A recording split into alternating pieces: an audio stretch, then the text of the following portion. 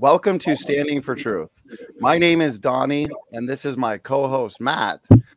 We are here with Dr. Ken Hovind to answer the question, what is the evidence for young Earth creation? Donnie and I are going to be talking with Ken Hovind because that's a very important question. And Kent is going to be answering that question in the form of a presentation. And after his presentation, Donnie and I are going to be asking Kent several questions on the age of the Earth related. We want this to be a go-to video for all of those that are interested in the amazing evidence for young Earth creation, all in under an hour. Awesome. I'm looking forward to this. Kent, how you doing today, brother? Hey, God's good. Some of God's kids drive me crazy, but God is good. Amen. I hear you. You know, before we get started, Kent, did you know that there's people out there who believe they're related to strawberries and mosquitoes? Oh, I debate them all the time. Related to a potato, related to a ladybug. Yeah. They really believe it. They do, brother. I think so. And we're here to help them. Yeah. Okay, Kent, we're going to hand it over to you for a presentation on what is the scientific evidence for young Earth creation. The floor is yours. All right. Well, thank you, brother. My name's Ken Hovind. I taught high school science and math 15 years, and I've been a Baptist preacher 49 years. And I believe the Bible is true. As a brand new Christian, as a teenager, I gave my heart to the Lord and started reading my Bible like you're supposed to if you're saved.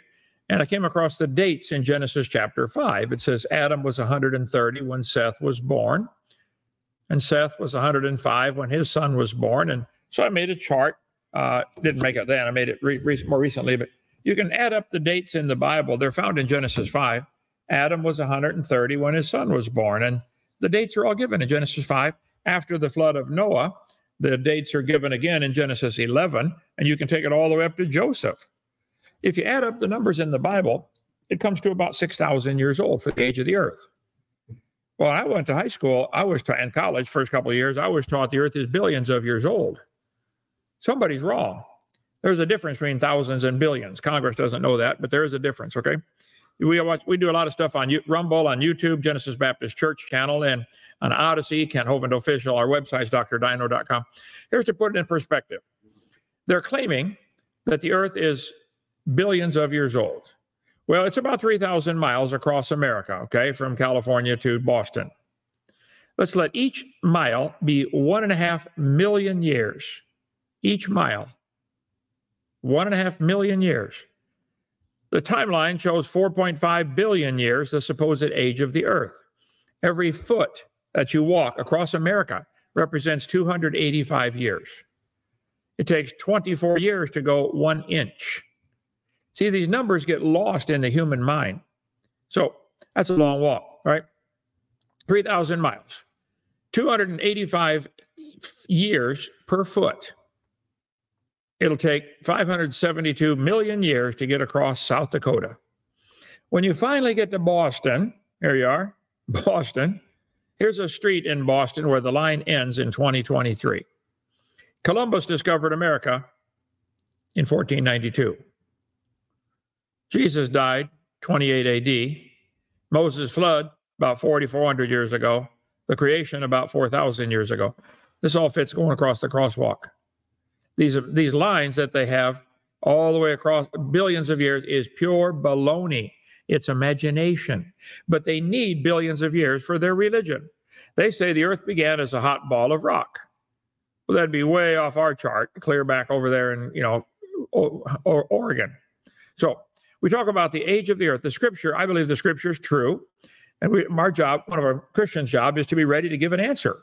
So how do you defend the Bible on scientific aspect or the biblical aspect of the age of the Earth?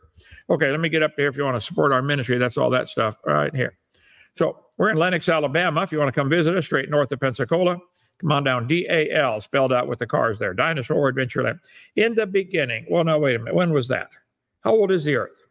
The evolution religion requires billions of years, and you have to believe the animals can change to a different kind of animal. Nobody's ever seen a human and a bird being related, but they believe that, and reptiles and ladybugs. This is called imagination. This is propaganda. This is not science. This is a chart where they drew lines on paper. They got them all related back to a common ancestor. Here, the universe, age of the universe is a topic of debate among astronomers. They say it's 13.82 billion years old. Oh. Then a couple of months ago, they said, no, it's 26.7. They doubled the age of the Earth just with one article. Got another 13 billion years. See, the pacifier that keeps the atheist from crying is time. If you ask them, how can an amoeba turn to a whale? Well, give it enough time. If that doesn't work, give them more time. That's what keeps them happy. They think time will solve it. Yeah, let's add millions of years. If that doesn't work, add billions of years. That'll solve the problem, billions of years. This whole thing about the age of the Earth, I think, is a critical issue that we need to get settled in on. Jesus said, have you not read? He which made them at the beginning made them male and female. That was the beginning. Adam and Eve. By the way, it was Adam and Eve, not Adam and Steve. Gee whiz, okay. So Jesus said that was the beginning. Mark 10:6. From the beginning of the creation, God made them male and female. Jesus said the beginning was when he made Adam and Eve, and he's the one who did it, so he ought to know. And the Bible says nothing died until man sinned. Man brought death into the world. According to evolution, death brought man into the world. Complete opposite, okay? In the beginning, Jesus said that was the beginning. Bible says nothing died till man sinned. Bible says in 6 days, the Lord made everything. Everything. 6 days. And the first man was Adam. And Eve was the mother of all living. I mean, the Bible could not be more clear.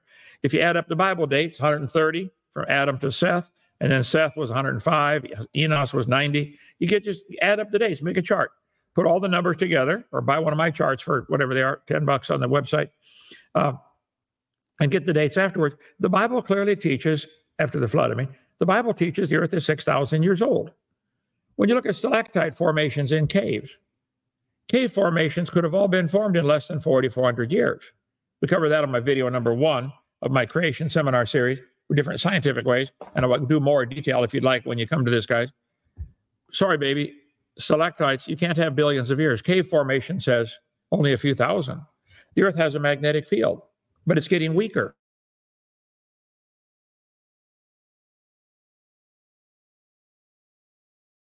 Oh, no, there are no magnetic reversals. Don't fall for that one. Give my video number 6 for more on that. So you can't have magnetic field to help you with your pacifier to believe the Earth is old. Oceans are gaining salt every day. Mineral salts wash into the ocean with the rivers, and then evaporation takes out just the water. 30% salt in some places. They could have gone from fresh water to 3.6% salt where they are now in less than 5,000 years. Why aren't the oceans saltier? You can't have ocean salt to pacify you. The moon is going around the Earth, but the moon's getting further away. The moon's leaving us 1.5 inches a year, 1.6 inches. Well, that means it used to be closer. You go back in time, and the moon and Earth would snap together 1.4 billion years ago. Why are they saying it's 4.6 billion? The moon says can't be. I'm sorry, you can't have the moon to help you. Human population growth curve shows that our human population started 4,400 years ago when 8 people got off of Noah's Ark. But the evolution charts have it going back dead level for 160,000 years. Wait a minute, nobody could figure out how to make babies for 160,000 years? Guys, I've seen some real dumb people figure that out, okay? I'm sorry, you can't have the human population. The oldest cities in the world all fit well within the Bible dates. Oldest languages. Ice cores. Yeah, they drill through the ice at North Pole and South Pole, and they count ice cores. We cover that in great detail in video number 1. Ice cores show less than 5,000 years. Okay, can't have ice cores to help. Niagara Falls is eroding backwards, breaks the rocks off the edge and moves back. You can see where it was in 1764, then eroded back in 1819, keeps moving back. Erosion of Niagara Falls shows it's less than 4,500 years old. Can't have Niagara Falls.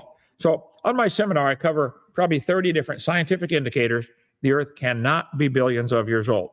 So if I told you these Bic ballpoint pens are 5,000 years old, you say it can't be. Bic ballpoint wasn't invented until 1888. Bic plastic was invented in 1907, and Bic became a company in 1945. Well, I think you just clearly proved my claim of 5,000 years is wrong. I don't know when the pen was made, and I don't care. But it's not 5,000. It's less than 1945, okay? If you went scuba diving and you found a treasure chest full of gold coins, and I asked you the simple question, when did it sink? You say, I don't know. Well, look at the dates on the coins. The youngest coin in the box is the limiting factor. There might be an older coin in there, but the youngest date is the one you got to go on. That's the limit. It only takes one proof of a young Earth to close down the situation on evolution. Case is closed.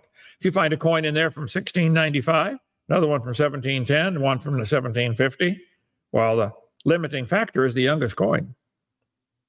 Boat sank after 1750. Probably nobody went down in there and put the coins in there after 1710. Okay, it's just common sense logic. I don't know how they don't get it. Takes one proof. He said, Mr. Guy said, Hovind, you don't know science. How can you claim the Earth is 6,000 years old when we know ice cores dating? They go back 800,000 years. Well, that led to seminar part 4, a distraction I made about how the Ice Age fits into the Bible. The Ice Age came at the beginning of the flood. The Bible says, or the first law of thermodynamics says, matter can't be created or destroyed. Okay, so how did we get here? How did the Earth get here? Well, either two choices. Somebody made the world, or the world made itself. Nobody thought of a third choice, except for some lunatics on pot saying, oh, we're not really here at all. We just think we're here. Okay, forget those folks. We're here. So evolution believers, nearly all of them, will claim the universe began by itself from a big bang. Nothing exploded and made everything. I think this is real stupid. There's levels of stupid, and this is near the top, okay? 13.772 billion years ago, there was a big bang. They're making these claims that the Earth is billions of years old because they need billions of years to turn their frog to a prince. All began with a big bang. How old is the Earth? Well, let me skip up to a few things here. There's all sorts of ways to measure things. I mean, man loves to invent things to do measurements, okay? Egyptians did that, a cubit, the palm, the span, a digit, the width of your finger. There's instruments to measure time. There's instruments to measure how heavy things are. Instruments to measure angles, measuring weather. How old is the Earth? Well, let's look at some scientific and some historical facts to show the Earth cannot be billions of years old. How do we know how old the Earth is from live science and National Pornographic? Okay, well, somebody made this world or it made itself. Those who believe the world is billions of years old need to explain, where did all the stuff come from? And why does it violate so many things that we see in nature? So my video number 1, I cover all that. Okay, let me back up here. Seminar series. There, oh, right here. There. Bible says, in 6 days, the Lord made heaven and earth. God said, it's a sign between me and the children of Israel forever. In 6 days, the Lord made heaven and earth. In the beginning, God created the heaven and the earth. So how old is this place? Well, there's a biblical answer and a scientific answer. There are numerous scientific evidences that the Earth cannot be billions of years old, and it only takes one. When you find a dinosaur bone, they'll say it's 70 million years old. Oh, did it have a date stamped on it? Did it talk when you dug it out of the ground? No. So I go through the illustration with the big pens, and it really helps people try to understand. If I claim these are 5,000 years old, you'd say it can't be. History, ballpoint pen invented 1888. Well, that proves my 5,000-year claim wrong. Just that one fact, okay? Had to be after 88. Sorry, had to be way up here. That proves the claim of 5,000 is wrong. Breakthrough came in 1907 when they invented plastic. Whoa. Well, pens are made of plastic, so that means it had to be after 1907. Can't be 5,000. Bic didn't become a company until after World War II. History of Bic Corporation. There it is, 1945, outside of Paris. So guess what? My pens cannot be 5,000 years old. Sorry. Had to be after 1945. So it's easy to disprove the age of the Earth also. Now, again, I don't know when the pens were made, nor do I care, but they're after 1945. I promise you that. Has to be. Here they're claiming 4.543 billion years old. Now, that article was back in 2019, so we got to add, what, four years onto that? 4.5430004. Okay. They're claiming it's old. God said he made the world. He should know. He made the heaven and the earth, and that was the beginning when everything was made. So you asked for some specifics, guys, about the some of the things that show the Earth cannot be billions of years old. The ice cores are one of the ones. I was in Denver preaching, and I went to the National Ice Core Laboratory, and they took me into the freezer where they store the giant They take a round pipe with teeth on the end of it and drill a hole down and break a piece off and bring up ice cores. Here's the pipe drilled down. Scientific American, an ice coring machine. Okay. They bring up these ice cores and they see there's rings on there. They say, wow, look at these rings. And the story they tell is in the summer, it gets warm and it melts. And so when it refreezes, it makes clear ice. But in the winter, it just packs the snow down. So that makes a milky layer of ice. So they have milky rings and clear rings, and they're saying they're annual rings. Here's an article in Denver that 10 ice core samples yanked from a remote Antarctic glacier resting in a giant freezer waiting to be tested. And they look at the rings on there and call them annual rings. They say snow melts on a warm day and refreezes, making a layer of clear ice. On top, it gets compressed with the snow and make a milky layer of ice. In Greenland and Antarctica, where the weather is consistently dry and very cold, the glaciers are miles thick, but the annual rings are thin. There they use the word annual rings. The deepest cores can measure 10,000 feet. Cores from Greenland drilled since 1990 show the northern climate was erratic 135,000 years ago. Really? Yep. They told me the layers represent annual rings because in the summer it melts and makes clear ice. In the winter it makes packed white ice. And I went in and looked at I was in the freezer with those guys, had to wear a big heavy suit to stay alive. But sure enough, there's rings on there. This is baloney. Warm and cold days could change that. You could get 7 layers in 1 week. They count these rings, but they keep calling them annual layers. Well, there were some airplanes in World War II called the Lost Squadron. They flew over to join the war, hit a storm, and couldn't land in it, tried to get back and ran out of gas, and they landed in Greenland. The 1940, what was the date on the planes? I forget, 1940, early 40s during World War II. Well, some guys got a brilliant idea. Hey, there's brand new airplanes on the ice over there. Let's go get them. So they went over there to try to find the airplanes, and sure enough, they were buried under the snow, way down under the snow. They'd been there 48 years. It's called the Lost Squadron. They were covered by 263 feet of ice in 48 years. They drilled down to get one out, got it out, took it apart, put it back together in Middleborough, Kentucky. They're flying it in air shows now, okay? Cold mining, they call it the Glacier Girl, the airplane they got off the ice. They talked about these ice rings. Well, they drilled 2 big holes down and then knocked out the snow and ice between them so they could get the planes up, took it apart, brought the pieces up, put it together in Middleborough, Kentucky. So the airplanes were down there from 1942 to 1990, 48 years. 263 feet down. That's 5.5 feet per year. 10,000 feet is the deepest ice core. Divided by 5.5 is only 1,800 years. What happened to their millions of years? Deeper ice gets pressed into finer layers because of the pressure on top. So really 4,400 is plenty to allow for all the ice cores. I visited Bob Carden at the museum in Middleborough. He's the one who helped dig out and restore the airplane. He said when they got down 62 feet, they had a plywood cover that was left by the 1983 expedition 8 years earlier. So the ice accumulated 8 feet a year over the top. I said, Bob, did you go through layers of ice, different layers, dark, light, dark, light? He said, yeah, many hundreds of them. Wait. How can there be many hundreds of layers on top of an airplane that landed 48 years ago? Shouldn't there be like 48? This is the whole point. These guys don't get it, Donnie. Those are not annual layers. This article in Scientific American still calls them annual layers, and they know they're not, okay? Ice cores can be dated counting the annual layers. Dating the ice becomes harder with depth. Other ways of ice dating includes geochemistry, wiggle, matching the ice cores. The ice cores represent a few thousand years. How far back can ice cores be dated? This guy said, Antarctic glaciers, 800,000 years. You are dreaming, okay? No.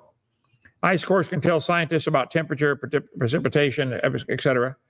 The thickness of each layer allows scientists to determine how much snow fell during a particular year. They're still calling them annual rings, and they're not. Don't fall for this. Icecores.org had one about it. Ice cores correspond to years and seasons. We're getting closer. It's a warm spell, cold spell. You can get one of those in one day. Gets warm, melts a little layer of ice on top, refreezes, clear ice. Still call them annual layers. Annual layers. Dating a core. You got to be desperate to date a core. Okay. Australian Antarctic program. Look at that. Ice cores being dated. Annual layers. They are so desperate to make the Earth billions of years old because they need billions of years to turn their frog to a prince. Sorry, you can't have billions of years. Here we go. University of Copenhagen. Dating by annual layer counting. Are they deliberately stupid? Are they lying? Do they not understand? Look at the Lost Squadron, guys. You got hundreds of layers on top of an airplane that landed 42 years ago. 48 years ago. Stop and think. Stop calling them annual layers. This is pure baloney. Ice core basics. Yep. Look at that. Annual layers. They called it again. See, Donnie, I've learned in my experience debating 337 atheists now, ignorance can be fixed, but stupid is forever. This guy sent me a picture. He lives with Alaska, up in Alaska, the North Slope. He said, I got 15 layers of my snow on my car in 8 hours. The Inuit Indians have 42 or 43 words for snow. Icy snow, so does powdery snow. They don't get it. The Earth's atmosphere has layers. I think there used to be a seventh layer of ice above that.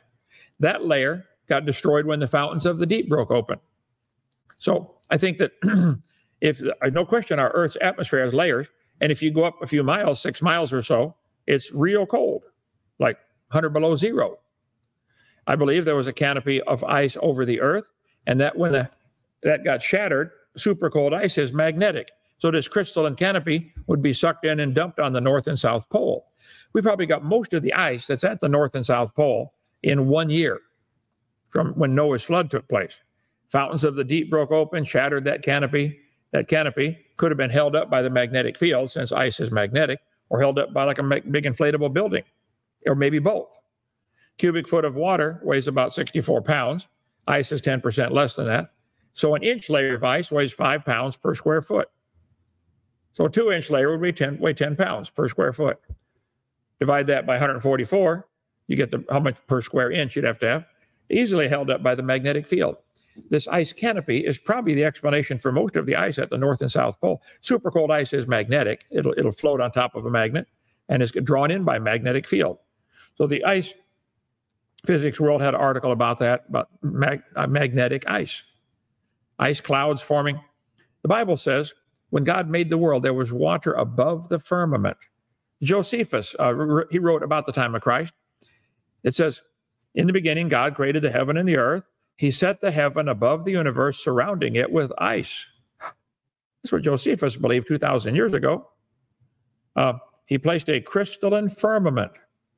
The Jews have taught it was the thickness of this firmament was 3 fingers, a couple inches, okay? The thickness of the firmament is 2 fingers. Oh, this guy said 3 fingers, this guy said 2. Jews argue over everything. I'm sure they split the church and started the church of the 2 fingers and the church of the 3 fingers. But the point is, there was a flattened solid layer of ice above the North and South Pole. Legend of the Jews. On the second day, God brought forth 4 creations, the firmament, hell, fire, and the angels. The firmament is not the same as the heavens of the first day. It's a crystal stretched over the heads of the Hayat. And was made to crystallize into a solid. The firmament is not more than 3 fingers thick. So the Bible says the fountains of the deep were broken open when the flood started. That would have gone up, ripping rocks off the side of the cracks, because the earth cracked up like an eggshell, and shattered that canopy. Being cold, being magnetic, it would be drawn in and dumped on the North and South Pole. Earth has a magnetic pole, has a pole we spin around, but there's also a magnetic North Pole. You guys have it up there in Canada, Donnie. And the ice age that we see on the Earth, the effects of the ice age, the glaciers, come further south into America, Kansas City, Missouri, than they do into Russia. The ice age is centered around the magnetic North Pole. Why not the geographic North Pole? Because it's related to Noah's flood, I believe. So here's my theory about the ice layers at the poles. 6,000 years ago, God made everything in 6 days. 4,400 years ago, there was a flood. The crystalline canopy overhead collapsed and was drawn into the poles by Earth's magnetic field. Scoffers say they're going to be willingly ignorant about that flood. The Bible says, have you not read, he which made them at the beginning made them male and female. So that's where it started. That's just one, the ice core. I go through on my seminar part 1, how to prove the Earth is not billions of years old with stalagmites, oldest written language, the calendar, the salt in the oceans, the magnetic field, the spin of the Earth is slowing down, the Sahara Desert is growing, the oil pressure in the ground should have dissipated by now, the moon is leaving us, the sun is burning up, your Niagara Falls is eroding, the oldest tree in the world, ice cores. It all fits what the Bible says. God made everything in 6 days, about 6,000 years ago. Okay, you asked for a half hour, guys. There you go. I got some specific questions. You want to cover some of these in more detail?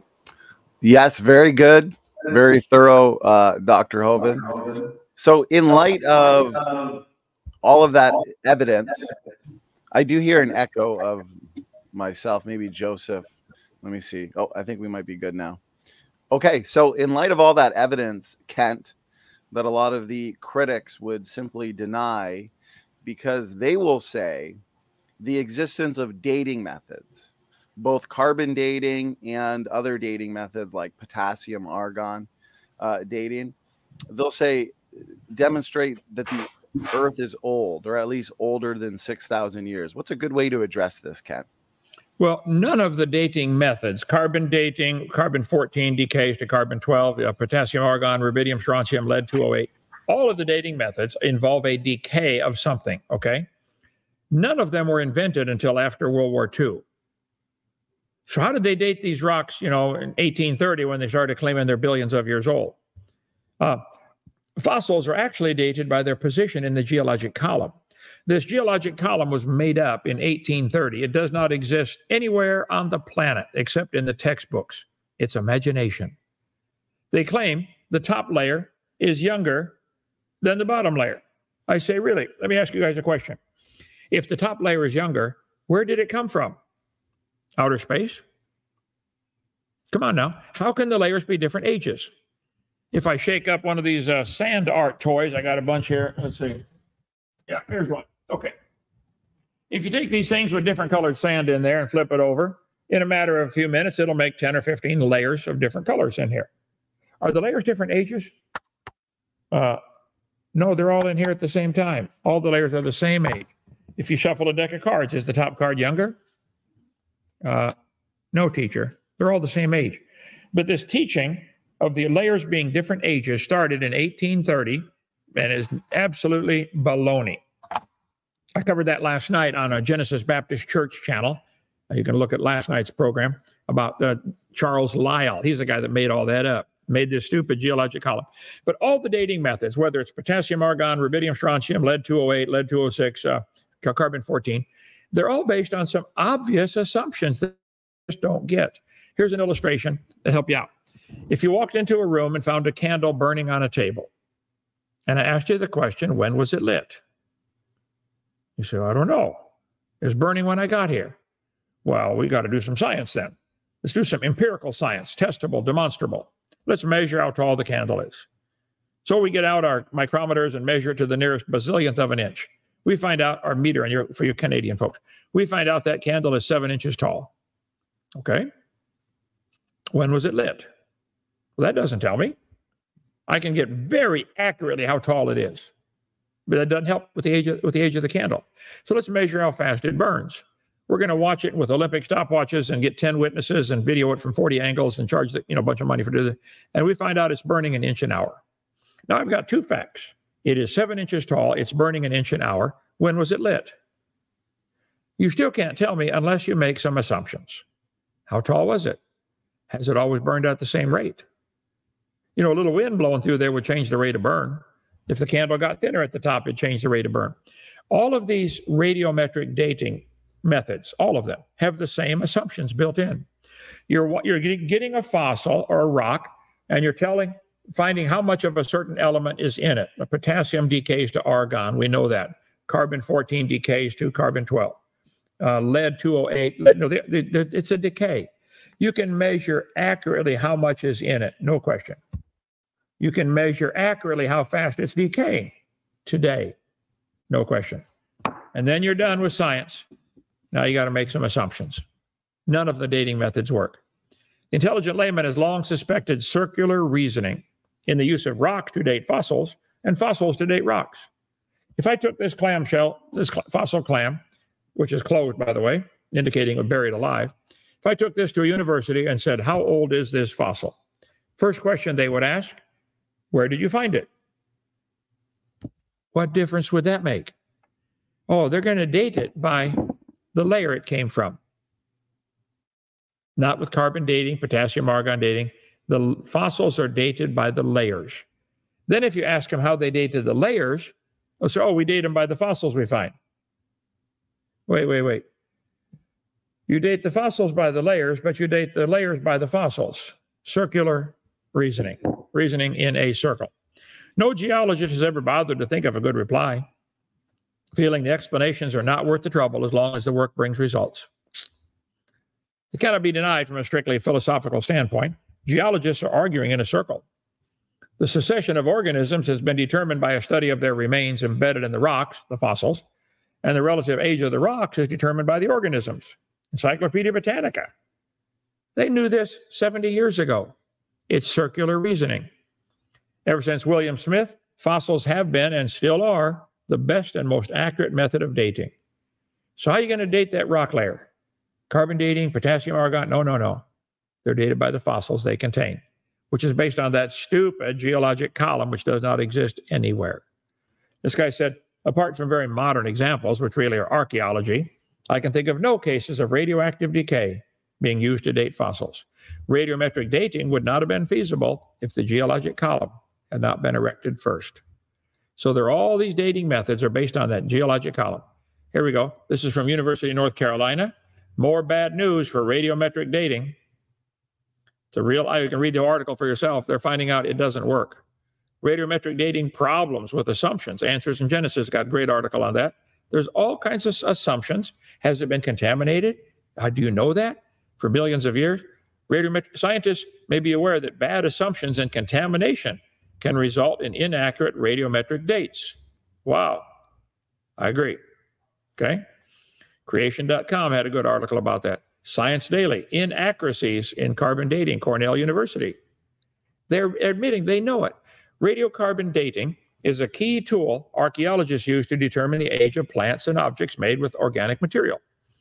But new research shows commonly accepted radiocarbon date standards can miss the mark, calling into question historical timelines. See, the Earth's atmosphere is about 300 miles thick. Most of it's within 10 miles. So it contains mostly nitrogen, 21% oxygen, a little tiny bit of carbon, and a real tiny amount of carbon-14. Radiation from the sun strikes the atmosphere, and that's what makes carbon-14, radiation from the sun. Then the oxygen combines with the carbon to make CO2. A tiny bit of it is radioactive carbon. Well, CO2, that's what plants breathe. So the plants are always breathing in CO2, and a tiny bit is radioactive. So that radioactive carbon-14 gets into the plant cells. Then when the tree dies and gets buried, it stops breathing. So it doesn't get any more. So they're really comparing the amount of C14 in the fossil to the amount in the atmosphere to determine how long it's been dead.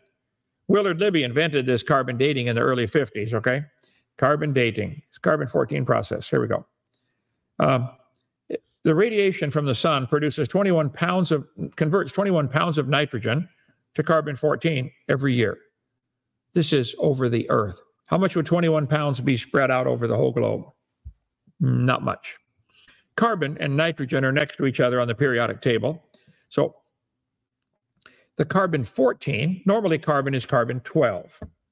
But carbon-14 can be picked up, you can click with a Geiger counter. Same with uranium and other radioactive elements. Carbon-14 is being produced by the sun. It breaks back down to nitrogen. Half of it does every 5,730 years. I agree. During photosynthesis, the plants breathe in CO2. Some of it is radioactive. Okay, I agree. No problem. Animals eat the plants and make it part of their body. I bet during your lifetime you've either eaten some plants or you've eaten some animals that have eaten some plants. I bet you've done that. Okay, so you probably got radioactive carbon in you. I do too. So when the plant dies, it stops breathing in CO2. So it's assumed the ratio in the radioactive C14 to normal C12 in the atmosphere would be the same found in living plants and animals. Atmosphere's got 0.0000765%. Well, maybe the plants and animals do too. When it dies, it stops eating, stops taking any more. So what they're really doing with all these data, with carbon dating anyway, they're comparing the amount in the fossil with the amount in the atmosphere. And if the fossil's only got half as much as the atmosphere does, they'll say it's been dead for 5,730 years. Huh, okay. It can't get any more. So if it gives them this number, it's freshly killed, 0 years old. If they get that amount or that amount or that amount, they're just determining the age by the percentage of C14. It goes from a half to a fourth to an eighth to a 16th. Calibration curve used for carbon dating. You got 16, you got 8, oh, it's 5,700 years old. So they're dating how we're comparing the amount in the atmosphere to the amount in the fossil. What if the amount in the atmosphere has changed over the years? Now you got a rubber ruler here, don't you? With their short 5,700-year half-life, no carbon-14 atom should exist in any carbon older than 250,000 years, like coal. Yet it's proven impossible to find any natural source of carbon that does not contain significant amounts of C14. They've been unable to figure it out. The world's best laboratory learned during 2 decades of low C14 measurements how to not contaminate specimens. Let's see. The constitute strong evidence the Earth is only a few thousand years old. ICR has a great article on that. Here's the assumptions. If I told you to fill a barrel with water, okay, but I've drilled holes in the barrel. As you put water in, it starts leaking out. At some point, you're going to reach a stage we call equilibrium. It's leaking at the same speed you're adding it. So the question is, sunlight is putting carbon-14 in, and it's decaying, leaking out, like the barrel here. So how long would it take for the Earth to reach equilibrium? One assumption is that global levels of carbon-14, the atmosphere has not changed over time. The other assumption is the corollary of the first. The biosphere has the same overall concentration due to equilibrium. Well, has it reached equilibrium? No. Radiocarbon dating is a key tool, but Science Daily did an article on that a couple of years ago. Freshwater reservoir effect. I recommend you get my video number 7 where I cover this in greater detail without having to go so fast. But carbon dating, all of them are based on the obvious assumptions. Do we know the decay rate hasn't changed? Has there been any contamination? Has it reached equilibrium? You simply cannot know those things, Donnie. Okay, those are all wild guesses. I can show you examples where it doesn't give the right age, but then the evolutionists, they don't buy that.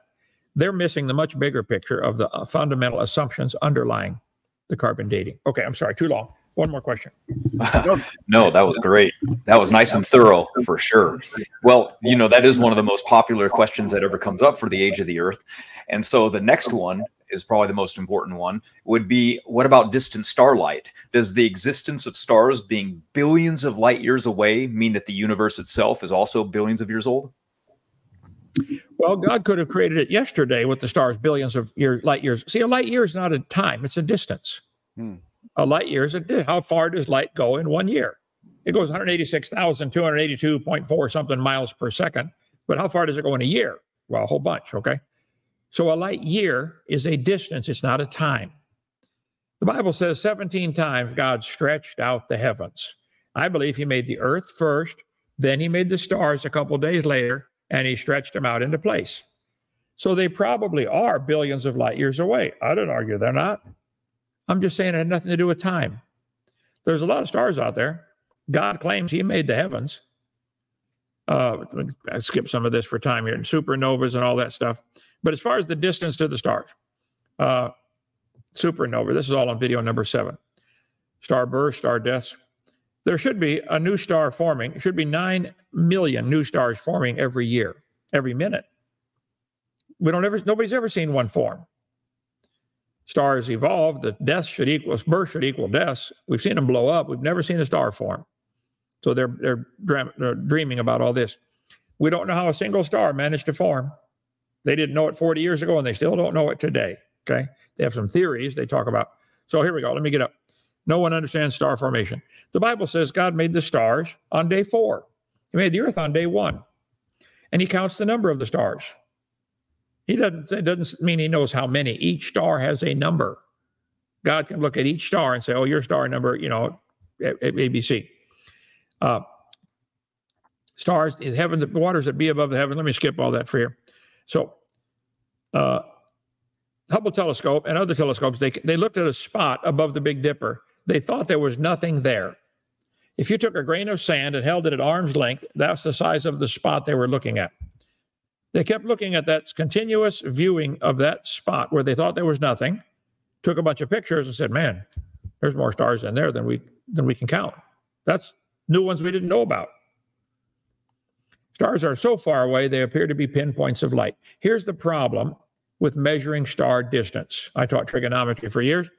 If you have to calculate an unknown distance, you have to have 2 observation points and know the angles, and you can use simple trigonometry, sine, cosine, tangent, okay?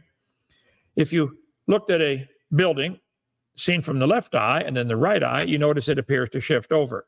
So with a little mathematics, you could calculate the distance to a building if you measure the angles accurately. Yeah, I understand. That guy's been doing it too long. Earth is about 8,000 miles in diameter, okay? Well, if you're on opposite sides of the Earth looking at a star, you're making a triangle, 2 observers pointing to 1 star, all right? Well, that doesn't give you much of an angle. So they try to make it bigger, the base of the triangle. 93 million miles is the distance to the sun. That's 8 light minutes. From the sun to the Earth, 8 light minutes. So the diameter of our orbit is 16 light minutes. 1 year has 525,000 minutes in it. So if you let that little circle be the Earth's orbit around the sun, this is not Earth's diameter, this is the orbit. Call it 16 inches instead of 16 light minutes. We're going to try to measure 525,000 inches. That's 8 miles. That's the triangle problem you get with 1 light year. Do you think you can accurately measure the angles? How do you know exactly where you were 6 months ago? I mean, how close can that be? Since not only are we going around the sun's moving around the galaxy. Now you really got a mathematical problem. Earth's orbit around the sun, 16 light minutes. 1 light year triangle, 1 light year, would have an angle of 0.017 degrees. And that's assuming you know your exact location 6 months ago on opposite sides of the sun. I think the whole thing is baloney. If you had 2 surveyors 16 inches apart and moved the 3rd dot, you don't know how far it is. They don't know. They're supposed to figure it, but it's 830 miles away. Tell you what, get 2 guys on the roof in Pensacola to look at a dot in Chicago. They're 16 inches apart, focusing on a dot. All they know is their distance between themselves and how far out of parallel their telescopes are. That's the problem with measuring these distances. That's insane to say you can measure 15 billion light years. Now, the stars might be that far away. I'm not arguing they're not. I'm saying we don't know. We can't tell. Limitations of distance measurements. 0.01 arc second, very difficult to measure from Earth. You also got the Earth's atmosphere interfering with atmospheric twinkle. So they're saying you can measure 326 light years. All right, I'll give them 350 light years. You can't measure billions. So then they try to use parallax trigonometry. Let's get an angle, get the distance to a close one, and then use parallax to go further than that. It's still the same problem, much worse problem. I can get up here. Okay. This textbook says they can measure 100 light years. All right, I'll give them 100. 2021, using parallax trigonometry, they got to where they could measure out, let's see, star distance, very distant stars. Downloaded a couple of years ago. I think they're now claiming they can measure 500 light years, I think is the number they're using. Well, why are we claiming these stars are billions of light years away?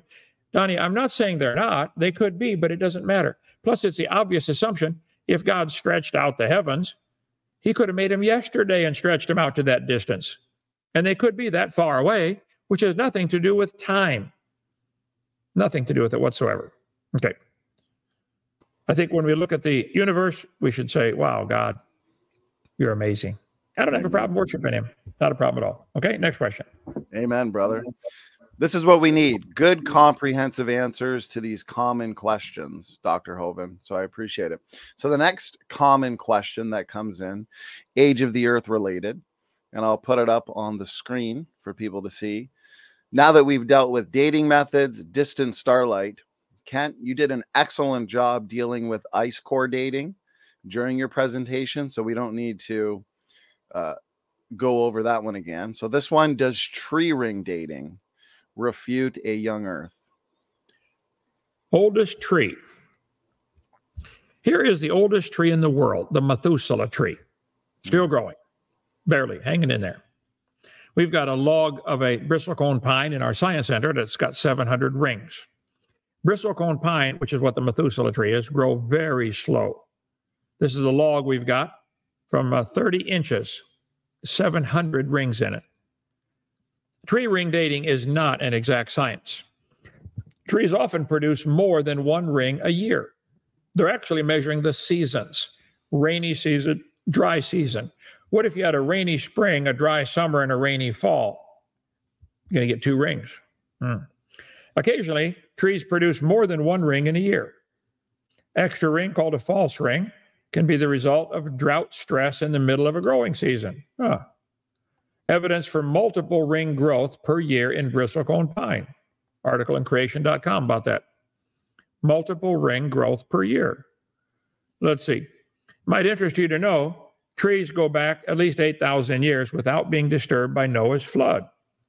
Oh, they're trying to say the flood is wrong, okay? That's the secular web trying to prove it. Young Earth, proof 27, the oldest tree, 4,300 years old. It said this guy, we go back 8,000 years. Oh, really? Okay. Different locations on the mountain affect tree growth. If a tree is growing on one side of a mountain where it gets lots of rain, and on the other side it doesn't get any rain, 2 trees on the opposite side of the same mountain will have different ring patterns. Really. So they match up overlapping tree rings of living and dead bristlecone pine. Wait a minute. You drill into the tree and you get a ring sample and you overlap that with a dead tree. What if your dead trees across the mountain got a different ring, on the other side of the mountain? The annual tree ring, these things can affect the growth. Rainfall, floods, glacial activity, atmospheric pressure, volcanic activity, variations in nearby stream flows show up in the rings. We could add disease and excessive activity by pests. We had to take down about 30 trees on our property because of the stupid pine bark beetles. They can hurt it. So what they do, they overlap tree rings from a living tree, from a dead tree, and from maybe a piece of wood off a building or something, from a log from the ruins. This is how they get the dates to stretch back further. I think in a court of law, any judge would throw all that out. Say, look, that's not science. You don't know that measuring the same thing. Rain shadow. Trees on the rainy side have different ring patterns than trees on the leeward side. Here's things that can affect tree ring growth patterns. The rain shadow, the prevailing wind, the rain patterns, different growth rates of trees growing near each other. What if there's a tall tree growing on the one under it doesn't get the sunlight? The big one gets the sunlight. Then the big one dies. Now the little one gets it and it grows faster. Just simply by overshadowed with another tree. How would you know that when you found a log? Prevailing wind, rain patterns, different growth rates in trees each year. Disease. One area of the forest might be diseased right beside a tree that's disease-free. Trees that grow near each other can have different growth ring patterns. One tree can be overshadowed, like I mentioned a minute ago. Good soil versus bad soil. Same plant, same genetics, different soil. Well, the growth rate's going to be different. Soil conditions can vary next door, causing different growth patterns. The General Sherman tree was thought to be 5,000 to 6,000 years old. They tested it and said it's only 2,000 years old. Well, what happened? 2,000-year-old General Sherman tree. Middle-aged giant sequoia. Other trees are believed to be 3,200 years old. Well, where's the million-year-old trees? General Grant moved up a place in the giant sequoia size when the Washington tree lost the hollow upper half of its trunk after a fire. Once thought to be 2,000 years old, recent estimates suggest the General Sherman Grant tree is closer to 1,600. No big deal. Take off 350 years. Just like that. So I think the tree ring dating is they're whistling in the dark, trying to scare off the bad guys. The Methuselah tree, oldest non-clonal organism. While Methuselah stands as of 2016 as the ripe old age of 4,800, another bristlecone pine was discovered to be over 5,000. Well, again, you're back to the problem of the variations with all the things that cause variations. But that's not millions. And the Bible says there was a flood 4,400 years ago. Some trees might have survived the flood. Some trees might have been ripped out, redeposited after the flood. Floods do that all the time. 4,300-year-old bristlecone pine, Earth's oldest organism. Okay. Why not 50,000? My point would be the oldest individual trees, 4,800, which is 4,800 rings, okay? You don't know it's years old. That fits fine with the Bible. Even 5,000 would fit fine with the Bible because they're not years, they're rings. Methuselah tree could be 5,000 years old. So I cover plenty on that. Why isn't there a tree with 100,000 rings? God made everything 6,000 years ago, 4,400 years ago, there was a flood. And trees can survive a flood or be uprooted and redeposited. So to say they're millions of years old is absolute insanity. Cannot be. Okay? Any questions, brother? Yeah, we've got one more. This one is for a young Earth creationist. How would we address the ordering of the fossil record? Doesn't the order of the fossils in the rock stratum mean that the Earth must be old?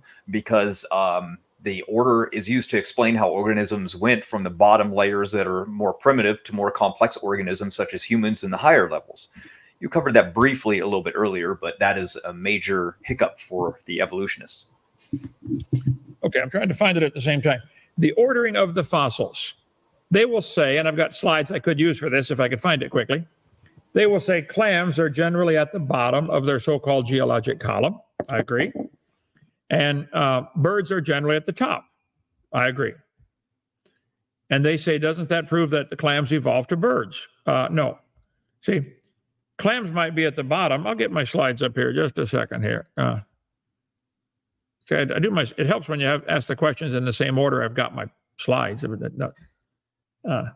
me go to here it is. There. The clams might be at the bottom of the so-called geologic column, which does not exist anywhere, because clams are already at the bottom when the flood starts. Wouldn't they be the first ones buried? I mean, that's where they live. The flood water racing around mudslides would bury the clam beds, and they're found petrified, closed. Interesting. Clams open when they die. What happened here? It didn't open. There. Maybe birds are found on top because birds are the last ones to drown in a flood. So they might be sorted based upon their habitat. These are already at the bottom. That's why they're there. Now, they're not always in the order they show them in the geologic column, but there could be a different reason than one evolving into the rest. Let's see. Fossil record, geologic column. It's on here somewhere. There is no such thing as a fossil record. There are fossils, but they're not a record. Here we go. Maybe it's in here.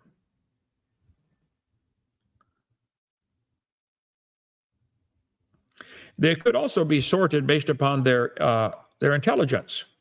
As far as we know, clams aren't too smart. Okay, they could be sorted based upon their mobility. You know, clams can't run very fast. They could be sorted based upon their body density. Clam feathers or clam shells are heavier than bird feathers. So there's other reasons to claim if there's any sorting at all, it could be a density situation. Why do these things, when you flip them over, why do they make different layers? Right. It's the density of the sand. Got nothing to do with anything else. So I'm sorry, I can't find it now, but I do have pictures just showing that what I just said. 4 other reasons why they may be sorted. Okay. So technically, you don't need billions of years to explain the so-called ordering in the fossil record? Well, first, I don't think there is a strict order to the fossil. There's no such thing as a fossil record. And they're certainly not always in that order. If you found a clam on top, they would have, like clams like this are found on top of Mount Everest. You can't get any higher than that. They'll have an explanation for it, overthrusting or something like that. Rather than say, man, maybe my theory's wrong, they will dance around the tree to try to find a way to make it fit their theory. You can't, don't expect them to give in on that one. So, Kent, you've done an excellent job. I have a bonus question. You made some fantastic points on the ice canopy, and I was wondering what your thoughts were on the objection to those that like to reject the ice canopy. They'll say that this solid layer or strip of ice would make it almost impossible to see the stars in the pre-flood world. Do you have any thoughts on that, or have you heard that before?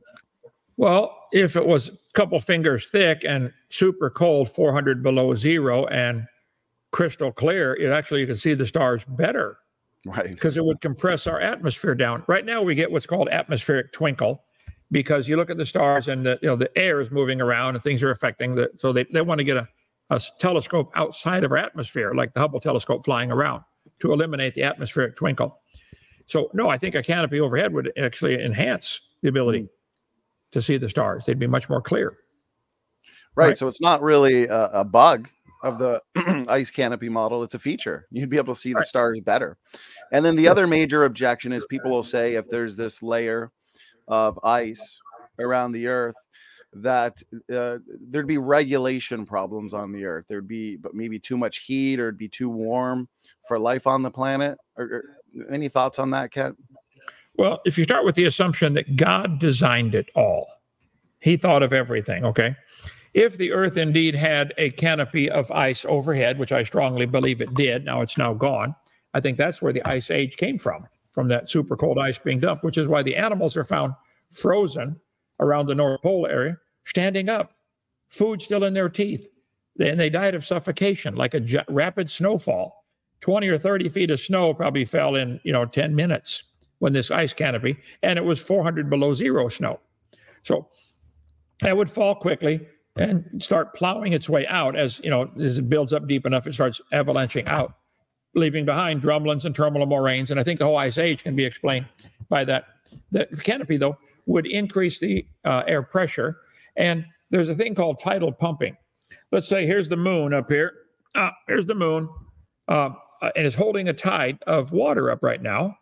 But it would also hold the canopy back and forth. It would, as the Earth is spinning, the tide, you'd have an air tide, actually, with this canopy going up and down maybe a few miles, I don't know, in relation to the Earth. So it's holding that, and that's pumping the air around. You get constant, I believe they had constant breeze circulation, nice gentle breeze, perfect temperature everywhere. And if this outer space is minus 459.6, roughly absolute zero Fahrenheit, minus 273 Kelvin, or 273 Celsius, 0 Kelvin. So this ice canopy might itself have regulated the temperature of the atmosphere. If it was 10 miles up and was minus 459, that might translate to 70 degrees at the surface. But again, that's a minor problem compared to the atheist problem of everything, the whole Earth coming from a dot smaller than a proton. Right. Amen. Well said. Those are the two main objections that I've seen, and I think you addressed them thoroughly. So very good, Kent. We did hit the hour mark. I think the next one we should do will be the flood, and then we can ask you some flood-related questions. We'll make this an entire series of roughly hour-long videos, and then in the future, Matt and I can condense them into a DVD set. So, Kent, excellent job tonight, my brother. Any final words or final thoughts before we let you go get ready for your nightly Bible study? Well, more important than having all the scientific facts and everything about the creation is, where do you go when you die? You can be right on everything and know all about science and creation and still die and go to hell. So I'd say, are you going to heaven? Jesus did all this, created everything, and he wants you to come to heaven. So almost 55 years ago now, I prayed and said, Lord, I'm a sinner. Would you please save me? And boy, he did. And he's still working on me. But He's inside. I'd encourage everybody, make sure you're going to heaven. That's more important than getting all the science facts down. Okay? Amen. Nothing more important than where are you going to spend eternity. So great final words, Kent. Matt and I, we're going to let you all right. get ready for your Bible study, and we'll talk soon. God bless. Okay, Matt, we will just spend a couple minutes summarizing here. And okay, I think that was an excellent first. I'm just trying to find, there we go, a 2-person template. So that was an excellent first video or seminar in our new series here. What is the evidence for young Earth creation? Kent did an excellent job as always. I appreciate the visuals, the thorough answers, and I also like the way that he breaks down these technical topics and questions in an easy to understand way for people. So, and that's what we want to do for our audience, is we want to give people shorter videos on comprehensive topics. And so they can share it around to their family, their friends, make it as a go-to video for these topics. So the next one we'll do is the flood with Kent. And then we'll do one on lies in the textbook. So we'll probably have to do a couple on lies in the textbooks. And so that'll cover the evidence for evolution. And it'll probably be a roughly five-part series. Maybe we'll do an episode 5 strictly on answering questions and challenges that people have pertaining to the issue. So I made a couple notes, Matt. I'd be curious as to your thoughts. Kent mentioned the fact that carbon decays so quickly, so rapidly, that if every single atom in the universe were made of carbon, it would all literally decay within 1 million years. But yet we find C14 specifically in samples all throughout the so-called geologic column rock strata, whether it's coal, whether it's diamonds. For example, diamonds, they're claimed to be billions of years old, and they're the hardest substance on the planet. And so they should be the most resistant to contamination. They're shielded from the cosmic ray bombardment that's taking place in the atmosphere. And so when we examine or analyze diamonds, there should be no carbon-14 present at all in these samples. And guess what, Matt? We've analyzed them repeatedly, and there are measurable amounts of carbon-14 in them. And this provides, in my opinion, irrefutable evidence against an Earth that is supposedly billions of years old, because the C14 found in these diamonds, correct me if I'm wrong, Matt, shouldn't that be intrinsic to the diamonds themselves? Right. When we're looking for pretty much carbon in anything, the first thing they want to do is say, well, it's contaminated. But that's the thing about diamonds, is it's not contaminated, because if anything, it has trouble escaping the diamond, which the critic tries to say, well, that's why it's still there, because it leaches out slowly. But the problem with that is, when the pressure increases and the heat increases, it leaches out quicker. So you can't have your cake and eat it too. How are the diamonds created? With heat and pressure. What are they doing down there? There's not much carbon. So what's the carbon doing there?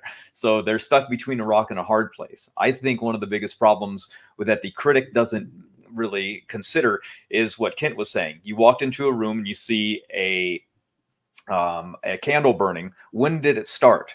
Well, now I always say, we can see these things now from the Proton 21 laboratories in Ukraine. And when they react and they create these radioactive elements, do they form as though they would have existed hundreds of millions or billions of years ago, like they say these things are? And they don't. They create them in the same ratios and proportions that they are on Earth today. So I think that's the death blow to all radiometric dating dates. So that's my take on it. Amen. Well said. Great points. The evolutionists, they claim to love science. They claim to have engaged with the data. And yet, as you've pointed out, they're rescue devices to this reality of finding C14, detectable levels of C14 all throughout the rock strata. have been addressed. When it comes to contamination that you mentioned, the laboratory applies extremely strict pre-treatment protocols that involves harsh washings, that is repeated harsh washings in strong acids, to the point where these acids, Matt, would literally dissolve anything. And these samples are hit with multiple treatments that ensure only carbon intrinsic to the sample ends up being in the instrument to be measured. And so these samples can't be contaminated. They're not contaminated from the atmosphere either. And these samples of coal, fossils, including fossilized wood and diamonds, all have detectable levels of radiocarbon in them. And so what are the critics left with, Matt, on this issue? How do they address it?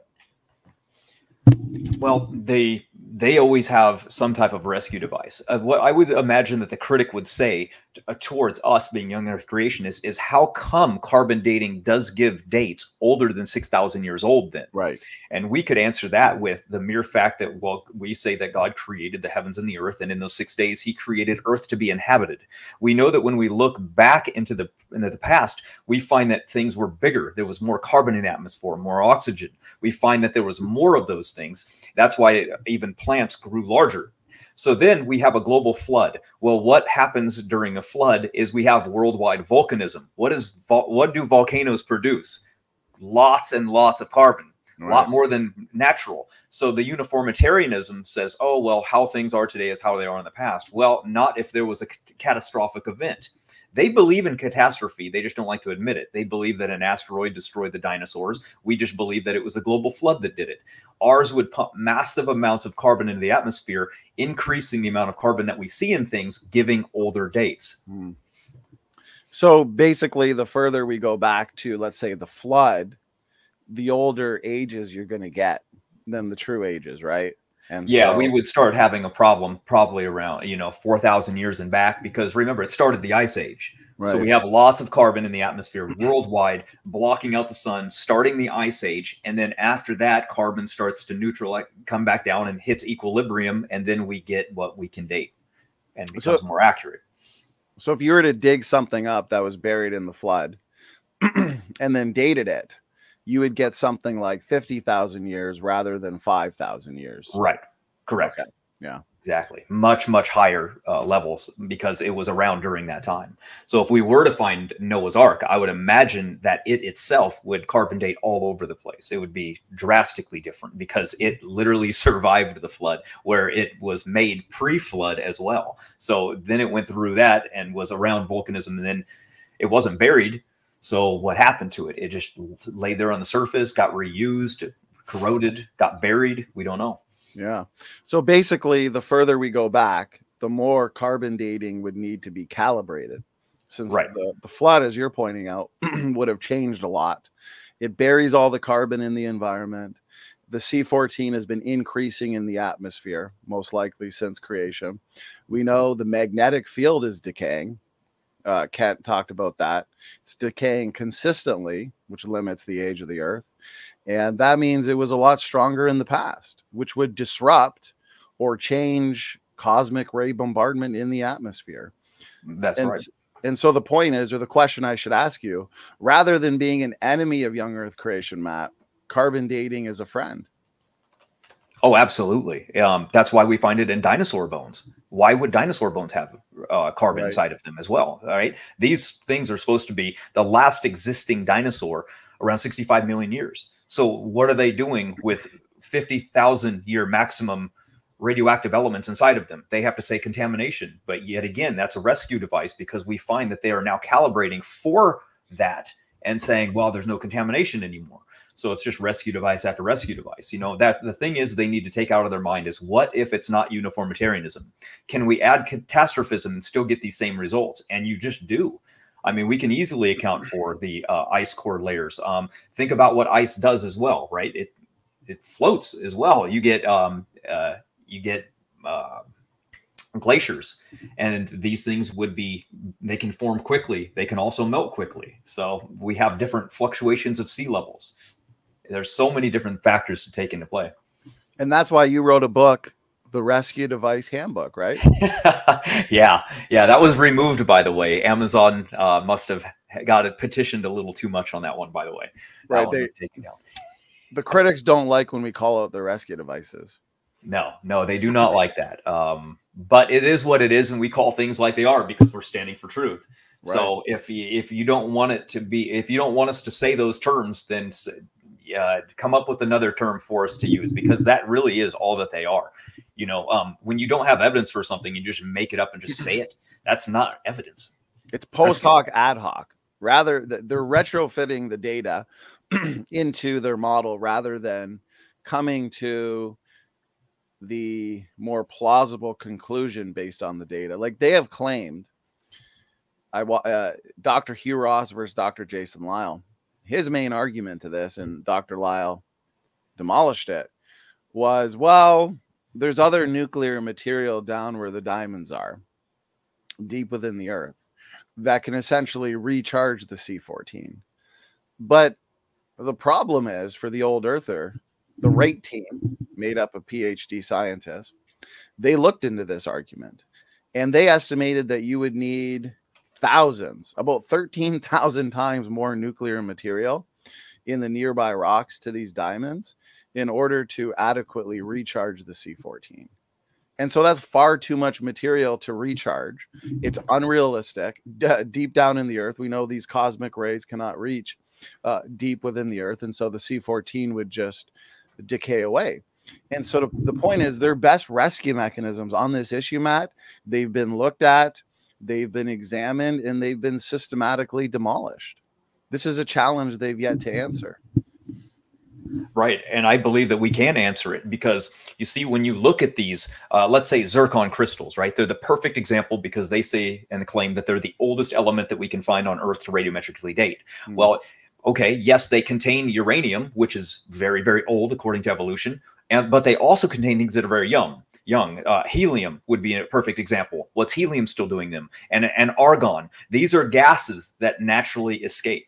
So we have things inside of them that are young, but at the same time, they're giving old dates. So you can't have, again, your cake and eat it too. You have to be able to answer both of them. We can, because again, when we go back to the proton laboratories in Ukraine and they make radioactive elements, they form more daughter isotope than parent isotopes. But these daughter isotopes decay rather fast. So when they're decaying rapidly, what's being formed?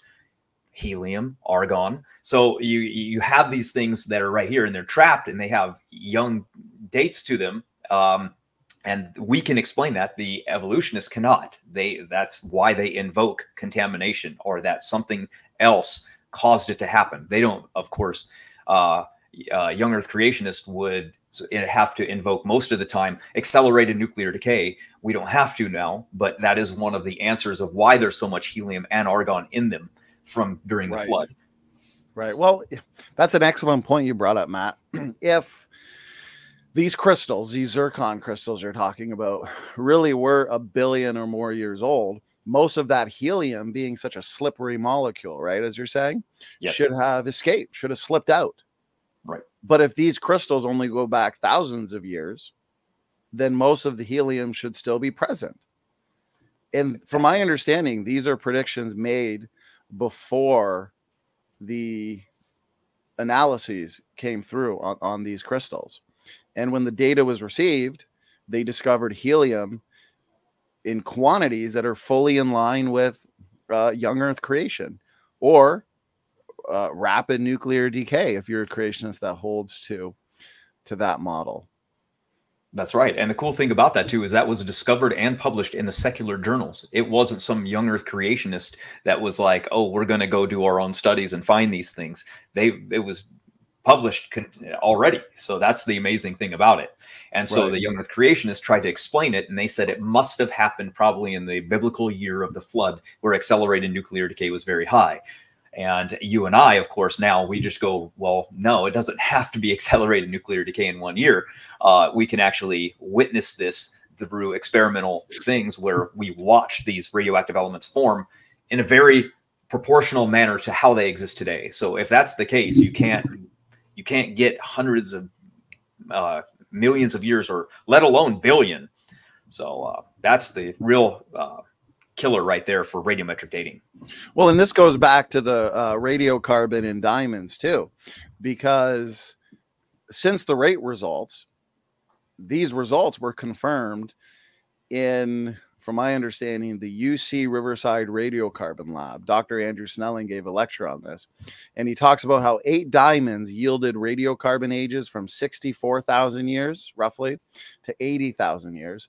A 9th diamond was taken and cut into 6 equal fragments and yielded radiocarbon ages from 69,400 years to 70,600 years. And so the carbon-14 was evenly distributed and intrinsic to the diamond. It's not due to contamination. The results have been confirmed by secular scientists. And so critics that argue against these results or deny these results, Matt, they're just out of date on the data. They're out of date on the literature, my brother.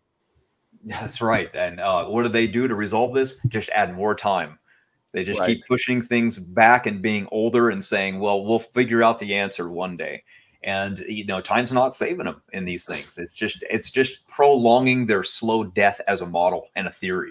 Right. And so the last thing I'll say, this has been an excellent show. I'm looking forward to part 2. And I think this has been a good summary. We've also elaborated on a few things, refuted some of the critics' main objections to what we're saying. And they don't withstand scrutiny. We haven't even focused on the biological and genetic data that we specialize in, Matt, that also confirms a young Earth. Mutation accumulation, the fact that there's too few DNA differences in the mitochondrial DNA, too few DNA differences in the Y chromosome.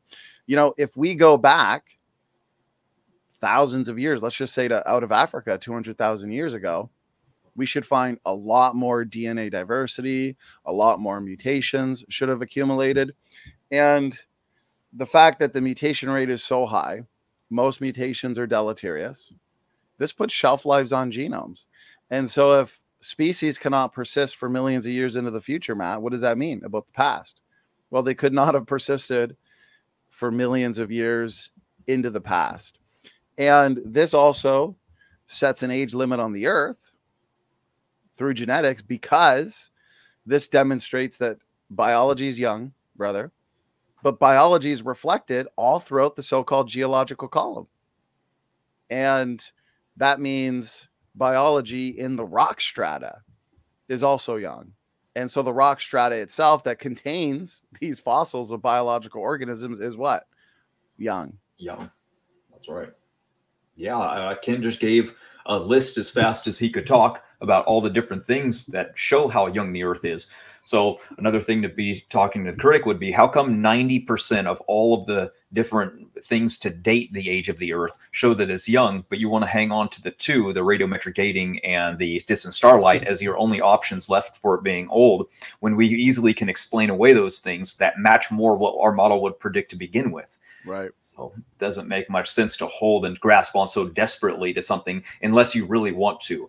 And we've come to the knowledge that the people that we talk to, that are the critics, really have some reason that they're doing evolution. There's some type of either monetary gain, popularity, friendship, something bound to why they're doing it. They really want to hold on to that, you know, sunk cost fallacy. So I find it a shame that people would rather just do that than go where it's supposed to lead. But then again, they don't want to be in that realm of the conspiracy. That's what they still consider this, right? Until it's valid and most people are going to believe it, they don't want to have anything to do with it. But for Christians, we shouldn't be caring about that. And the main reason why is because it says that the Earth is, the people aren't going to like us anyway, right? So we're not trying to make friends of the God haters. We're not trying to overturn the secular system. We understand the world's going to get worse before it gets better, before the return of Jesus Christ. And so we're here to win souls. And that's why it's not always about winning arguments. It's about winning souls. It's about the gospel. It's about the truth. And my brother, that's why we stand for truth. And so, okay, great final points. This has been excellent. I want the audience to please share this around as one of many go-to videos for the scientific evidence for young Earth creation. Stay tuned for our second part. Hopefully we'll be focusing on the flood. So God bless Matt. Great work. To Dr. Dino, God bless you as well. Excellent presentation and just a very thorough video here. I'm very happy with it. So with that, God bless everybody. And Donnie and Matt are out.